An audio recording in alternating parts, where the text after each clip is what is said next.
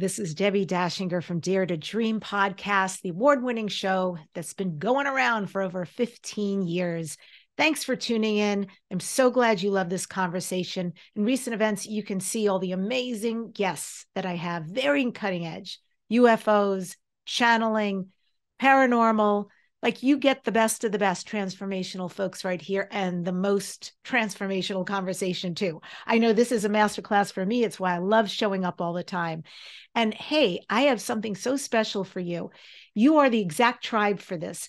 Do you love Gaia TV? I know I do. I have a subscription, and they've got free trials. They've also got these amazing series. I just want to tell you real quick, if you're not familiar with Gaia, Gaia, I highly recommend that you become familiar, because this is your conversation.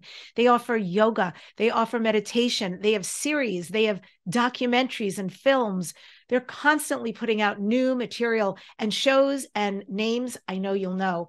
Go check it out. And here, I pulled something for you to see right now. All of the people in the New Agey spiritual communities are talking about light workers, and I'm like, now I'm a shadow worker. Sometimes we have paranormal attachments that give us a feeling that we can't describe, and that's a critical part of shadow work. In an acute moment, you can pair your anger coming from the brainstem with the prefrontal cortex, which is connected to higher self, to use that anger energy in a very positive way.